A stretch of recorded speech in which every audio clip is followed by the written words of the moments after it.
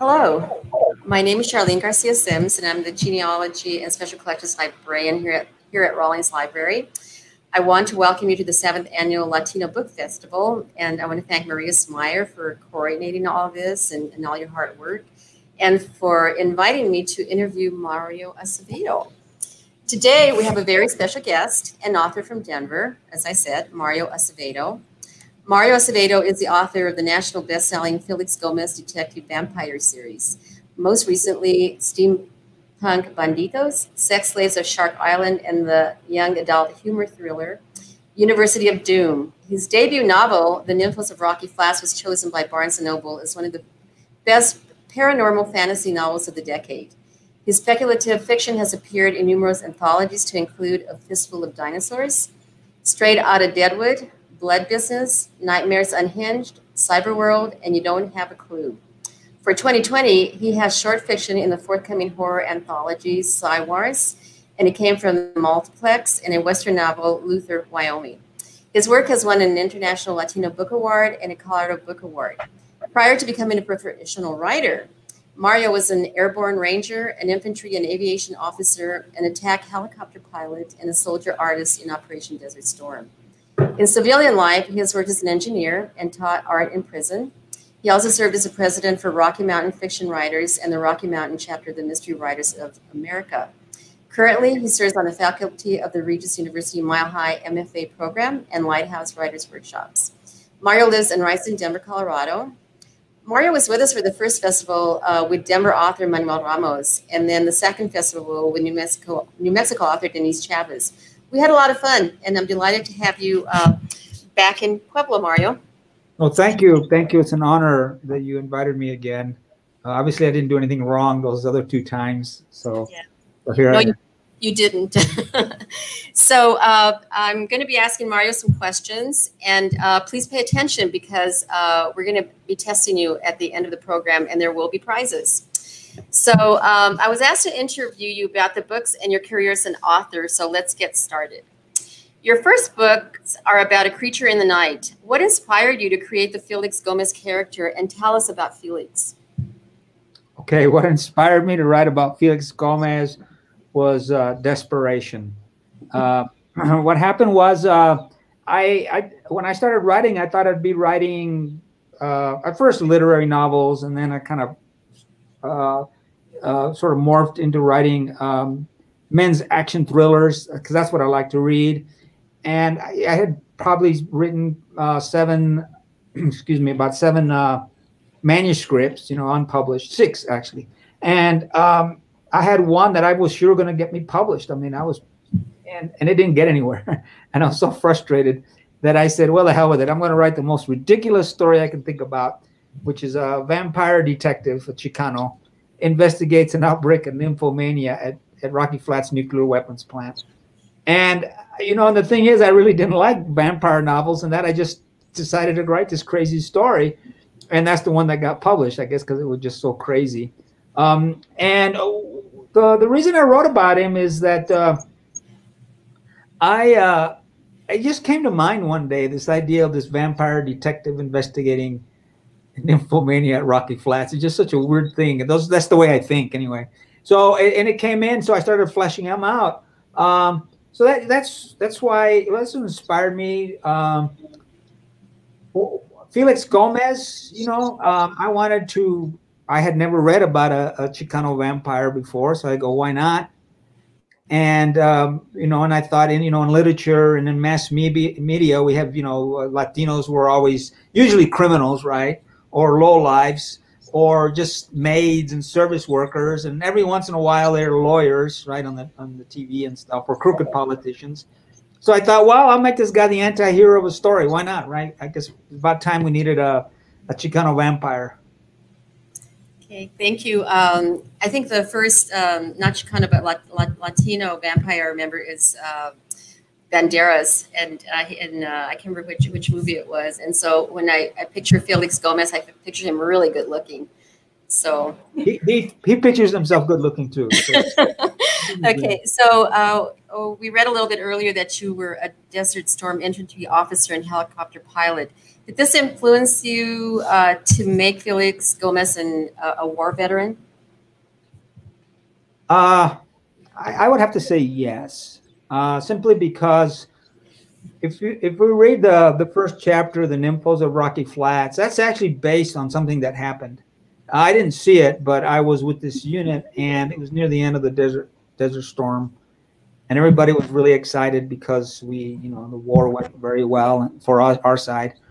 And something very, very bad happened to these soldiers. Somebody made a mistake, and it really weighed heavily on people. And I remember listening to it, and then the aftermath was going on, and I processed that. And even though that was before it got published, I said, I'm going to file this in my head. It was such a powerful story.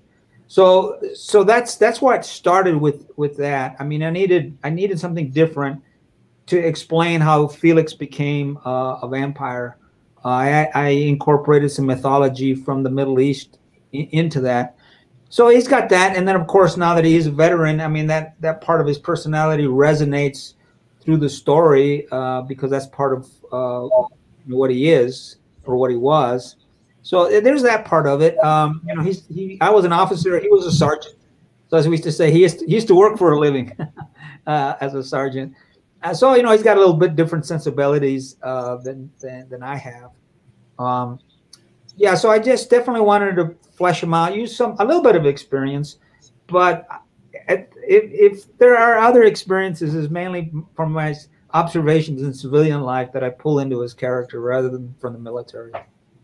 Okay, thank you. And you started him off in Los Angeles, and this is where I thought you were from, and now you tell me you're from Las Cruces. But anyway, why did you move him as a PI from Los Angeles to Denver?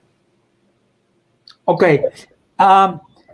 I know I never really gave a lot of thought to his backstory other than the military aspect of it in the first book. And in the first book, I don't think I remember mentioning much about where he was from and all that. And he just went to Denver to work. But actually, in the second book, because I had to delve more into who he was and give him his backstory, I explain it in the first book that he's actually, I never say Las Cruces. I just say he's from southern New Mexico. And there were issues with his parents, and his father was an alcoholic, and that he would bounce around from southern New Mexico to Pacoima, California, which is outside of Los Angeles. And so he references that he's back and forth, bounces back and forth between the two. So Felix actually identifies more as being from southern New Mexico than being from Los Angeles, even though he has strong ties in Los Angeles because he would live with his aunt in Pacoima. And big surprise, I had an aunt in Pacoima. So that let me put a lot of touchstones in the story. And then it was just the reason he came to Denver is because he had this old college friend that had worked for him to do at Rocky Flats, and that's how he ended up in Denver. Okay, thank you. And I'm going to prove to you that I read that book. Okay. When I lived in Denver, I too, like Felix Gomez, ran into raccoons. What do you recommend a person do when the sun has still not risen and one of these creatures jumps out at you from under your car? When a raccoon jumps out at you? Well, hopefully you don't let him bite you. I think I remember that scene. He was escaping and he ended up going in that culvert and he got into a slap fight with a raccoon, which is very undignified for a vampire to do. But he had no choice because that raccoon was not yielding his ground. So here Felix, his badass vampire, is getting into a slap fight with the raccoon. So I would not recommend going into culverts that have raccoons in them. So. Raccoons are not very nice. They are not very nice. Everybody thinks they're really cuddly and cute, but they are really mean. They are not. EOS is an imprint of HarperCollins, which is pretty impressive, and that's who published your first book. What steps did you take to sell them your first book? Because they're pretty big. Oh, yeah, EOS HarperCollins. Actually, my first book was bought by Rayo, which was an imprint of HarperCollins. And Renee Alegria was the publisher, was the head of the Rayo house. And the idea was for Rayo, which either means underline or line or lightning, depending on you know, how you want to translate that. Their plan was that was supposed to be their HarperCollins's venue for Latino or Spanish-speaking, English-speaking writers. And what they would do is that they would get work from overseas, usually from Spain or South America, and translate it into English into the U.S. market. And then at the same time, the idea was to get Latino writers from the U.S. and translate their work into the market. Unfortunately, it didn't quite work out, because it turns out that, for example, here in the U.S., I don't know what it is, but like a Latino writer, and the Latinos love science fiction, but when they get science fiction, look for science fiction, they identify themselves as readers of science fiction, not readers of Latino work. At the same time, people who saw themselves as, you know, readers of Latino literature wouldn't go to science fiction. And it wasn't just me. There were some other people like Linda Sandoval, who wrote some romance kind of chick lit stories, and you know, she had some of the same issue. So in the year 2008, when they had the big financial crisis, and that hit HarperCollins, and HarperCollins asked Rayo, and they didn't push me over, but they slid me over to EOS, because that's where my audience is in the science fiction market. So go ahead. Did you send your manuscript in, or how did you make contact with them? Okay, well, the way I got picked up by HarperCollins was I had been to this route before. I'd finished the manuscript, and now it was going to be the issue of querying and getting query letters and rejection letters, and I had been to that route many times before. So I had gone to the Rocky Mountain Fiction Writers. They had a program on query letters, and it was written actually by a literary agent. So I sat in, and it was very instructful, very insightful, and he talked about the process of query letters and how they're written and all that. And he mentioned that he was representing a zombie novel. And I thought, wow, zombies are nothing compared to vampires. So I actually followed him out of that seminar into an elevator, and I actually gave him an elevator pitch in an elevator. And I told him that, you know, I had written a book. I had a Latino vampire detective investigates an outbreak of nymphomania at the Rocky Flats nuclear weapons plant. And I pitched it exactly that way. And he looked at me and he goes, "Oh, that's different." So he gave me his card and he goes, "We'll keep in touch." And we did. And that was in November, I think, of 2003. And then in January 2004, he decided to represent me. And then I think somewhere around, maybe it was like August or September of 2004, he gave me a call and said that HarperCollins had decided to make an offer on the book. So, you know, it took a long time. It took a while. So that's not how it happens. You have to get usually you have to get a literary agent, and then the literary agent will represent your book, and they have to query the different publishers, and they have a working relationship with the publishers, so they understand what the publishers are looking for. A publisher might say, you know, I'm really looking for this kind of a book, and hopefully the agent will say, hold that thought. I just happen to have somebody who's writing a book like this. So, you know, it's yeah, that sort of answers my next question. You know, how important is it to get a literary agent? So, well, I guess the answer is yes. Well, yeah, I would definitely recommend that, because the alternative would be for the larger publishing houses, the alternative would be what they call sending something in unsolicited, which means it goes into the slush pile.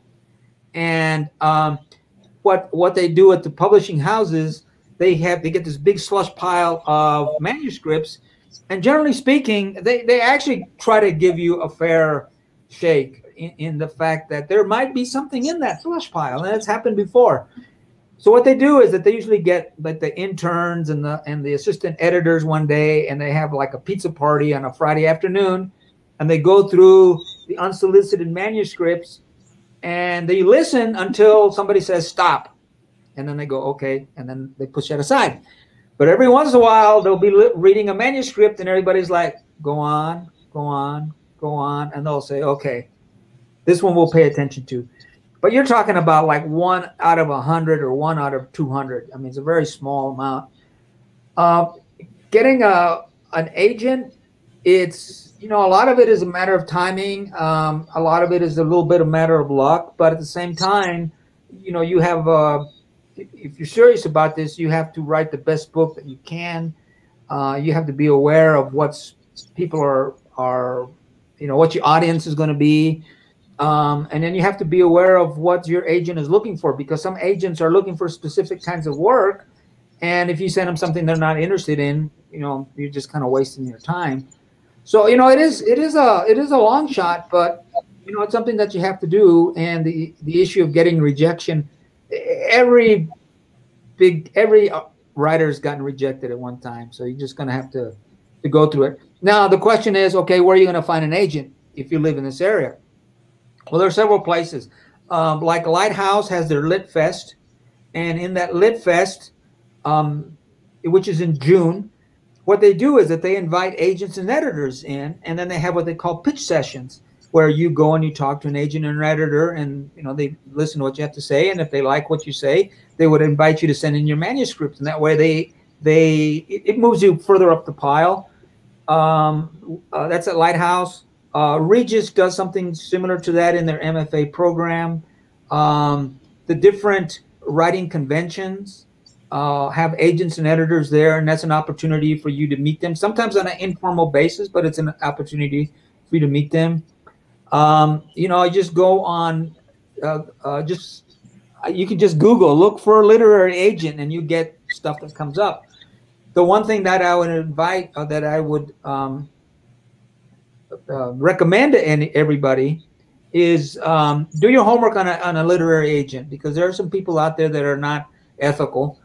If an agent asks you for money, like what they call a reading fee, no, that's a no-go. Do not go with that agent. The agent should also tell you who they've represented in the past, right? So, you know, it's a give and take. It's a big, you know, and people tend to be a little bit intimidated when they talk to agents, because they think, well, this agent represents all kinds of big people and stuff. And in truth is that you're the writer, you're the one providing the content, you're providing the material that they need to sell. So you just need to position yourself to best be able to do that. But it's a tough business, okay? I'm going to tell you, it's not easy. I know, and I'm really glad that you're mentioning the Lighthouse in Denver. I love the concept. Do they have a website? Yes, lighthousewriters.org.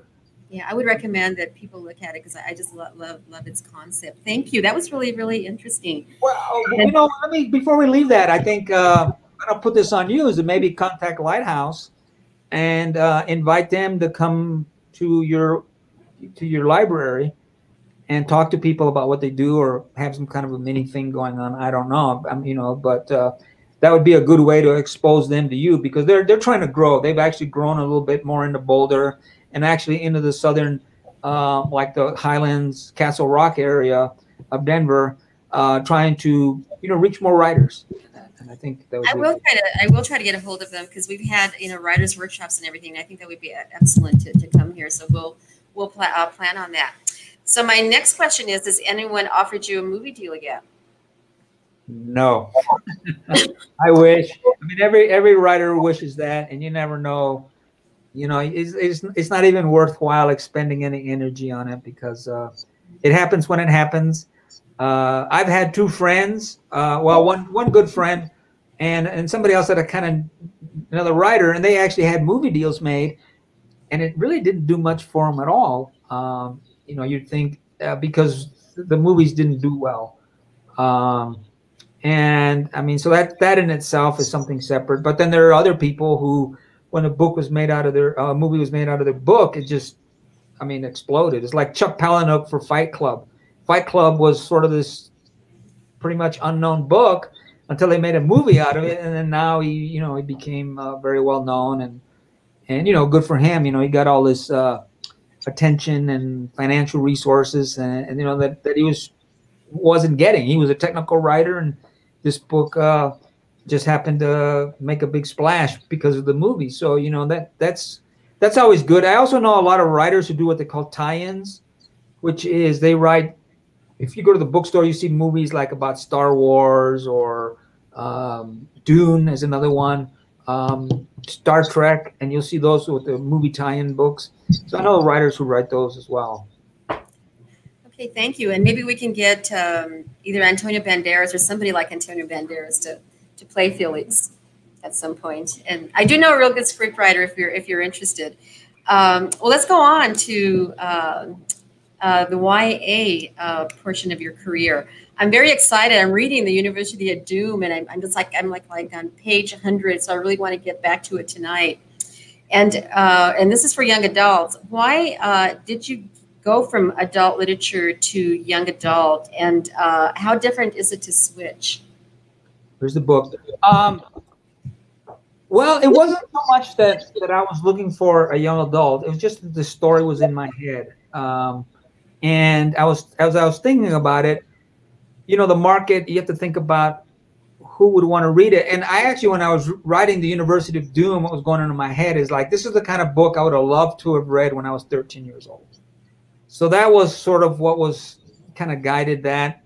As far as writing it, you know, the difference between writing for a young adult and writing for an adult market, you know, it's really hard for me to give you any rules. And about the only rule I could say is the protagonist has to be a certain age. And even then you'll find that that's not always true. So in the effect, for example, University of Doom, Alfonso is 12 years old, I think 12, 13. So that makes it actually what they call a middle grade book, right? Because a young adult is a little bit older than that. The other thing is as you're writing that particular book, then you have to be aware of what the issues are going on, right? For example, your protagonist has to be reacting to the world as if they're in that particular age, right? So you couldn't have a 13-year-old react to the world like an adult would, because you know that you wouldn't, you know, you'd lose the audience, you know. And same thing, you know, somebody who's a teenager looks at the world a certain way. So you have to kind of explore what's going on through their head, and you know, and look back at those painful memories when you were growing up, you know, adolescence and teenage years, and kind of mind that. A lot of it is, you know, in those particular years, you're trying to find your place in the world. You're trying to understand the way the world works around you. Sometimes with your authority figures, your adults, you kind of see that they're flawed, and you're going to have to, you know, work within that framework. And also, you know, you're trying to think, you know, what does life hold for me? Where am I going with my life? That's very important for young people. So those are the kind of things you work into it. As far as University of Doom, I love conspiracy theories. You know, I love the idea of mad science. And so I really wanted to put that into the book. And, you know, things like Frankenstein and these weird inventions. And as if you read the book, you'll see all kinds of things from popular culture come in, like robots, but the old style robots, you know, with very boxy bodies and the wiry arms. I even have Martian war machines in the book because I love the War of the Worlds. The idea of reanimating all kinds of weird creatures and monsters and stuff. That's something that I wanted to do and have this in the book. But the other thing is, when you're writing a book, any book, it's really about the characters and how they react to one another. So I had a lot of fun with this book. There's the girl, Sarah Baker, and I had a lot of fun writing her because she's very different from Alfonso, but yet she's very smart. She's got a lot of street smarts.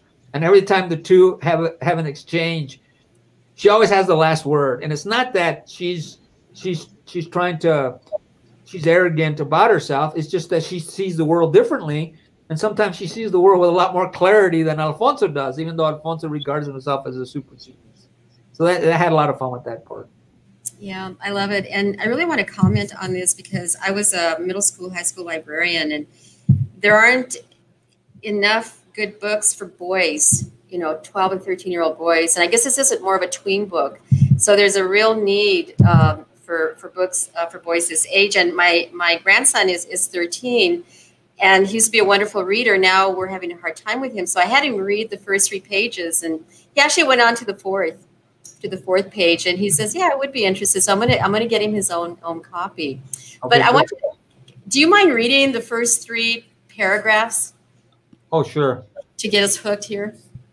All right. Hopefully that goes. First 3 paragraphs. Okay. Chapter 1. A dead badger lay on Alfonso Frankenstein's lab table, but the badger wouldn't stay dead for long. Besides the standard electrodes attached to the creature's neck, Alfonso planned to juice the experiment by sliding a 3rd electrode up the badger's butt. So it's very much for boys. I know that I think that's why he loved it. I could just see him, and I thought usually I have him close after the first paragraph, but no, he went to the 4th page. So thank you. Will there be a sequel to this one? Do you know yet? I have a sequel in mind. I have a lot of books kind of in my head, in my queue. And as I wrote the book, I actually left some threads open as to characters and plot lines that I could weave into the University of Doom. Okay, thank you. Are you still going to write adult books, and will there be another Felix Gomez mystery, vampire mystery? Well, I have, yeah. I actually have more books that I want to write, adult stories. I want to write I love crime novels.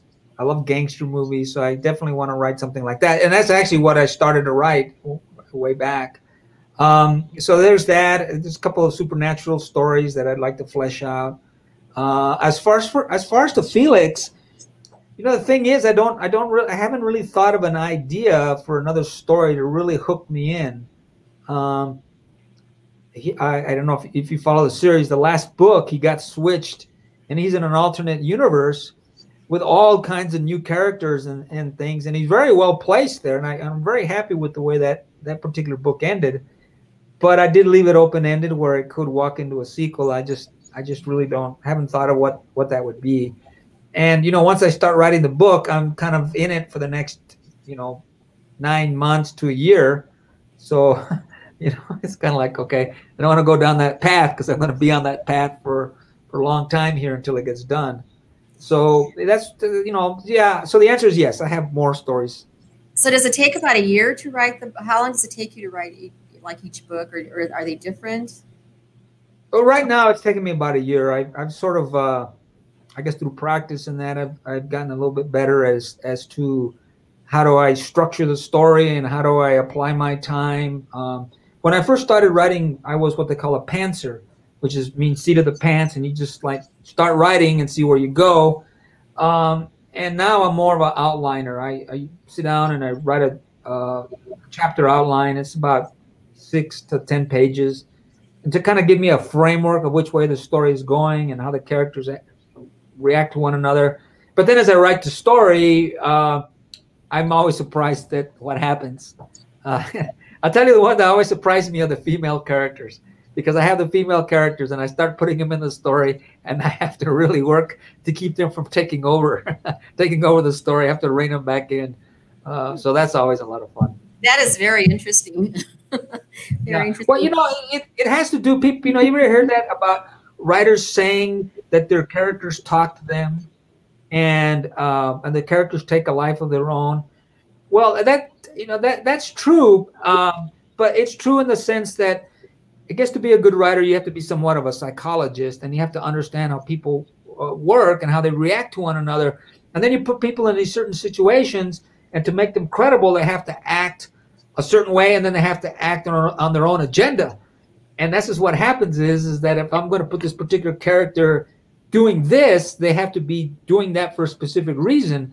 And then you have to follow through in that reason, and that's how the characters grow and kind of take over the story if you're not careful. Yeah, it's really interesting that you said that, because I've known a lot of authors that have told me that they sometimes hear the characters that they're developing whisper in their ears. And I think that's really, really interesting.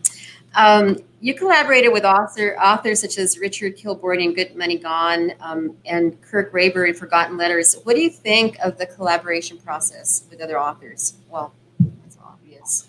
Well, okay. Well, the way that process works, it was actually like a work for hire, meaning both of them had tried to write a novel. They had an idea for a story. And it's a hard thing to do, and it takes you a while to learn. It took me 17 years from the time I started to write a book, and in the hopes of getting it published to actually getting it published. Most people, it takes between 5 to 10. So I'm not a very good, I'm a hard-headed student, I guess. So it took me 17 years, but I got it done. And so what happens is people have this story in mind, and they can either do one of two things. Either they can take the time to learn how to read or write the story, or they can hire somebody else. And they hired me. And actually, there's other books that I've worked as a work for hire. But what happened in these two, that when I got done with the story, or close to being done with the story, the other person, the co-author, or I'm the co-author, the actual author, would approach me and said, I really like the story so much, I want your name on the cover. I want to share credit with you on the cover. So that's how that works. But it's a collaborative process. Some people come into this process in a very, very vague concept. They want a story about something, and you ask them, well, okay, who's the character? What is their name? And they're like, I don't know their name. Okay, what do they want? Well, I'm not really sure. What do they want them to do? Well, I want them to do this and this. And you ask, well, why are they doing that? Well, I don't know. And other people have a very structured idea about the story. For example, in Forgotten Letters, cover for it, Rick Raybar actually dreamt about the book, dreamt the opening scene of the story, and it just stayed in his head for years and years. And he goes, I got to do something with it. So then he got with me, and we started working on that. And it turned out that original dream that he had wasn't really working for the kind of story that he had. So we had to kind of change that a little bit. But I would write. I would have create an outline so he understood what the story was going to be, and then I would send him chapters, and then he would reflect on the chapter and give me his edits and that, because it's ultimately his story. And so so that's how that collaboration process works. I have collaborated with other writers on, for example, screenplays. And what we did is we wrote an outline, and then we assigned each other parts of that outline to work on it independently. And then we wrote those parts of the screenplay, and then we would put them back together. And I was astonished how well they actually came together. It's almost seamless. And it was maybe just the fact that I just got teamed up with somebody who was in sync with the way I thought. So I was pretty surprised with those other processes. I think the big thing is that when you collaborate with somebody, they have to be as invested in the process as you are. I think if you were to write something and the other person doesn't want to put in the work, or doesn't want to come through with their side of the deal, it's not going to go.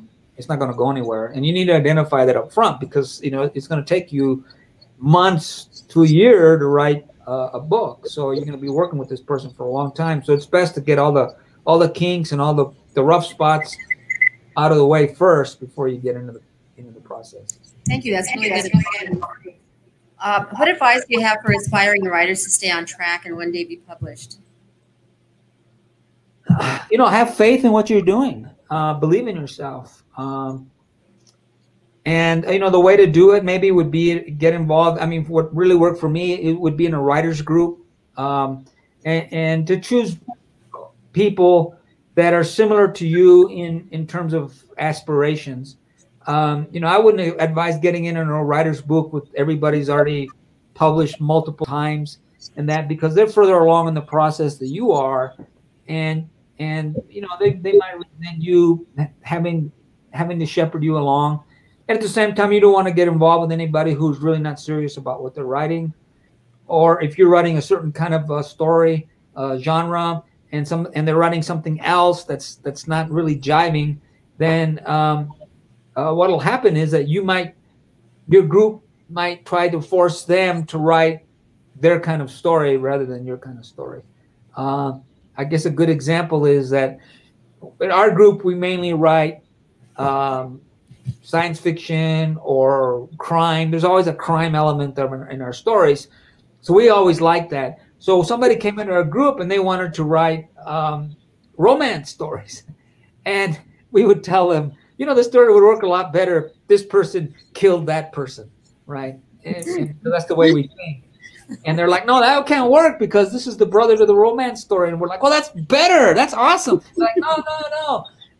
So you have to be careful about, you know, what kind of advice you're getting, because ultimately you're writing your own book. You don't want anybody else to write your book for you. So, you know, it's a process, and you just have to believe in yourself, and stick with it. Get involved in a critique group or a writers group that's supportive, but at the same time gives you the kind of criticism that you need. Set some goals that you can set is a reading, you know, go to a reading where you get on stage and you read a chapter from one of your books and just kind of get used to having feedback with people. Another thing good about a critique group is that you get to look at their work as well as they get to look at yours. And people tell you, you know, you got to work on emotion in your story, you got to work on dialogue or whatever. And you're like, well, I kind of think I understand that. Why are they saying the same things? And then you read it in somebody else's work and you're like, now I see the problem. You see the problem in somebody else's work, and then you realize what you're doing wrong. So it's very instructive that way. Yeah. But like I said, just have faith in yourself and keep at it. That's excellent advice. And so I'm going to have a surprise question for you as a last question. We are having your sister, Sylvia, next week. What question do you think we should ask her? Well, I could be, you know, I could, she and I think very differently. You could ask her, is it true that that Mario, as your older brother, is smarter than you? You tell her, this is the question that Mario asked. Is it true that he's smarter than you? And you know, and I think she will have fun with that. Yeah. Okay. Well, Maria Smyer is here, so she's written that down, and that's the question we'll ask her. Okay. Yeah, my sister will answer, oh, he's smarter than me. That's why he's always asking me for money, huh? So I love your bow tie, by the way. So we're going to have a question which might give you a prize out there. So can anybody answer if Mario is doing a sequel of the Felix Gomez stories? We're supposed to have some people out there, but they're not. They're too shy. They're too shy. They're too shy. Well, you know, part of it is if they're on Facebook, if you're following this on Facebook, you have to be on Facebook to look at their questions. Yeah. And we're on this StreamYard that this is my first time on StreamYard, so I don't know, maybe. Yeah. I'll try. Are there any questions from our audience? Because we were going to have a few people that we're going to be wanting to ask you some questions, but we're not getting any. So I'm going to end it there, and we're right on time. Wow, how can that have happened? But do you have any closing comments, Mario? Closing comments? Well, just thank you very much for this opportunity to be here. There's more Latino writers that I am being exposed or reading their work to, and I'll forward your names maybe for next year. You can invite them. Yes, we'd love that. You know, one of the advantages now, we were talking about the advantages, disadvantages of this online conferencing. I mean, you know, one of the disadvantages is that you don't get to see people, you know, the way we want to. But the other thing is, it certainly makes it easier for you to bring people from outside without having all the expenses and stuff. So, and some of those writers are from, you know, other areas of the country. So hopefully you'll be able to invite them and have them here. Yeah. Well, some people like virtual. Some people like, you know, the real thing. So maybe we'll do a hybrid, because I think we need people. We talked about that earlier. So we really do need people. Let me think here. You know, the thing is that I guess this is kind of a technical one. I'm on Facebook, and this is not showing up on Facebook, the live stream, unless I got it wrong. I just can't find it. So Okay. Oh, it is. It is. it is. It is. Oh. Yeah.